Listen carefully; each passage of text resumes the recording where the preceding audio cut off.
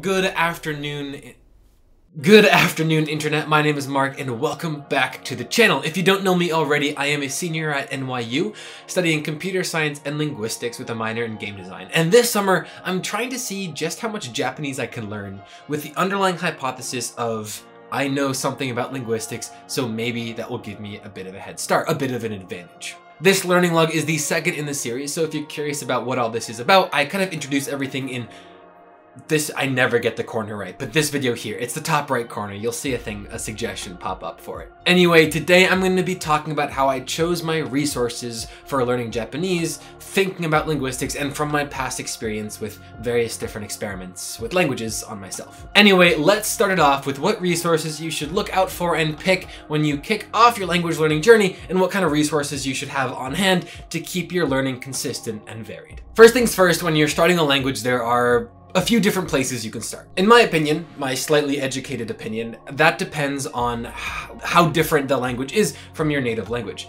So really quick, when I say native language, that is the main mother tongue that you grew up speaking and are fluent in. And when I say target language, that's the language you're trying to learn. Anyway, when I started with Russian, I immediately jumped into Rosetta Stone. And my difficulty immediately became, I don't know how to read any of these characters, and I didn't feel like I was getting enough out of it. So I went ahead and picked up Russian for Dummies, and within a week, I could read Cyrillic pretty much. So the start to Russian for me was learning how to read Cyrillic characters so that I could actually read what was given to me. I'm a very visual person, so being able to read things was very helpful. I took that to heart, so with Japanese, the first thing I've been working through is a writing book to learn hiragana and katakana characters. By no means am I going to finish this book and be like, boom, I can read Japanese, but I will get to that a little later. On the other hand, if you're learning something like French coming from English, you don't need to learn a new alphabet, it's all the same characters. However, you would start off by learning different sounds perhaps, because there are nasal characters in French that simply don't exist in English. That being said, pick where you want to start. For Japanese, I picked this writing thing. The next thing I'm gonna do is try and read some stuff on this short stories book, and I've already been making connections of what characters I recognize, what sounds I can remember the best, and so jumping into something like Rosetta Stone or LingApp,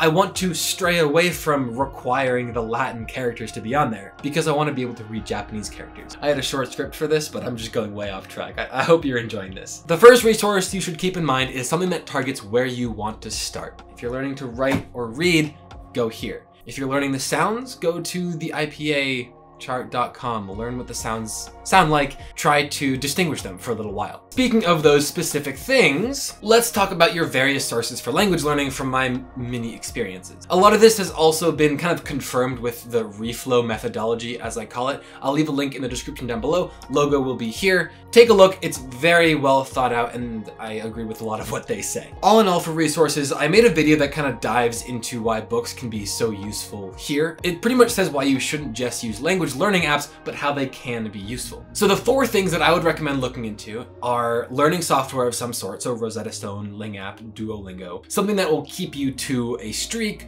or something that you don't think feels tedious, gamified LingApp or grammar book. Speaking of, the second thing on the list is a book for grammar rules. Using LingApp, it hasn't once mentioned that Japanese word order is different.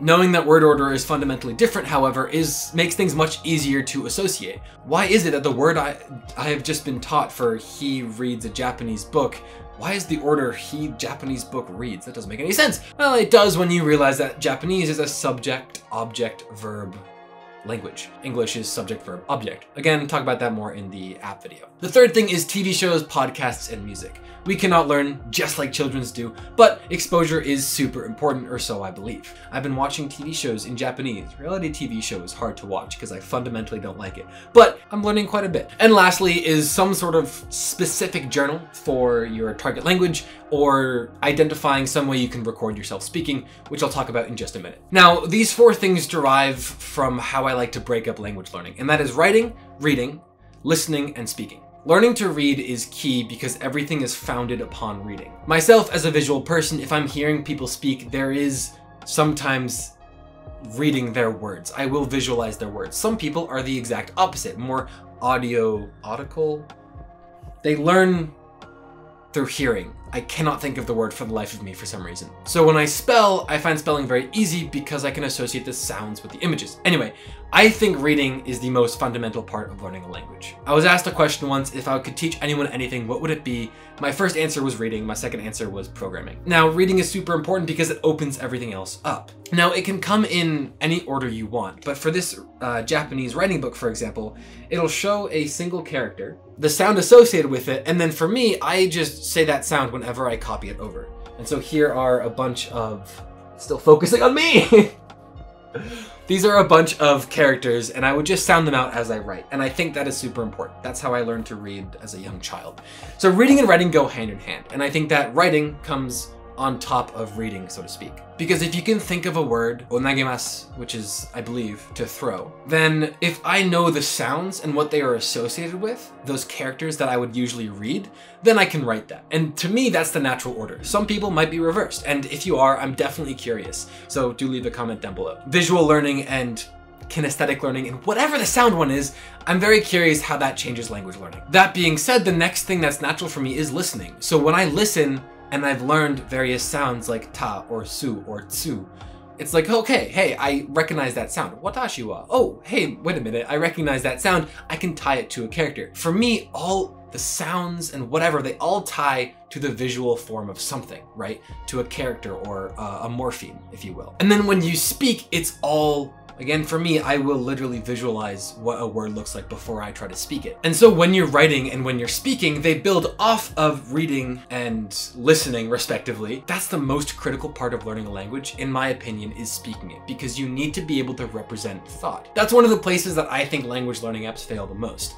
They give you a sentence and you translate it. You never get an opportunity to learn how you think. That's a more philosophical question about language production and acquisition. All in all, I think that's one of the good features about an app called LingApp. By the way, LingApp has offered to give some free trials to some viewers throughout this learning log series over the summer. They have this cool chatbot feature, which I will slide up over here. It allows you to pick your responses, and I really like this because when they send a message, you get to kind of say, okay, how would I respond, right? If someone says, I'm gonna use French because I know French, bonjour. There's a few different ways you can answer. You can say, bienvenue, welcome, depending on the context. Bonjour, also hello.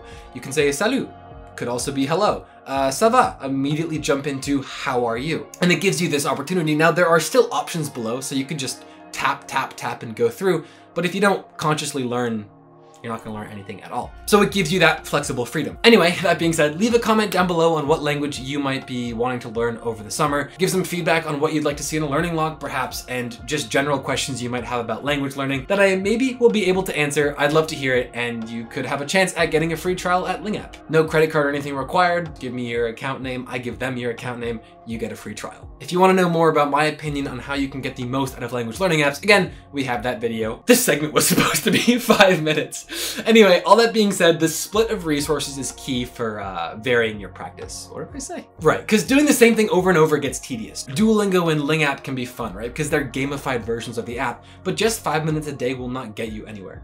It's pretty boring to go through Russian for Dummies and read through the grammar rules and all the cases, or, you know, write the same Japanese character over and over again. But it's necessary. Everything is hard work. If learning a language was easy, every single person would be doing it, right? It's difficult. So you have to find a balance between the more fun moments, watching TV, Duolingo, LingApp, whatever it might be, and the harder moments, repeatedly writing a character over and over, doing some grammar study. Find these tools for yourself to work from. Here are those 4 categories that I recommended, and you'll have a wide array of things to pick from. Just don't do too much. Anyway, this was much longer and much more arduous than I wrote it out on the script to be, but that's probably the format of these language logs from here on out. Let's jump to me to tomorrow and see what exactly my progress has been on the writing book, LingApp, and TV shows. All right, future Mark speaking. Everything is a mess because I'm moving in 2 days, huzzah. And thus this will just be the camera mic, but I am here with an update that past me just segued into, so I gotta make this quick. So in terms of writing, which I mentioned, this is the main resource that I'm going through, learning Japanese. I've only finished the first 3 sections of hiragana, which is way too slow. I'm gonna get to more of that in just a minute. Each chapter kind of starts off with a character, and then I've practiced 2 lines, and then practice a bunch of words, which is kind of cool. My handwriting is so bad in general, and this is even more difficult. The idea is that once I finish the last 2 hiragana sections, I'll go through and actively try to memorize all the symbols, because there are only a few that I've memorized, and those are the ones that have had a mental link made with them. And then I look at this first Japanese short story after every section, and I look through and I see, hey, I recognize some of these symbols. As a brief example, I recognize this, and I recognize a few different characters. This is one I just learned today. The sound, phonetics is gonna be a whole learning log, and that's gonna be a whole thing. But anyway, that's been the main thing. My linguistics streak has sucked. I've done like 2 or 3 days, like every 2 or 3 days. Been listening to music and I've been watching TV shows. I was trying to watch a reality TV show called Terrace House. Reality TV show, I'm not a big fan in general. The review that I have sort of written down. It's been slow, and I want to make significant progress. So when I move, I'm trying to get this all done really like today and tomorrow so that I can just schedule this to upload. So the things I want to make significant progress on and the goals for the next 2 weeks.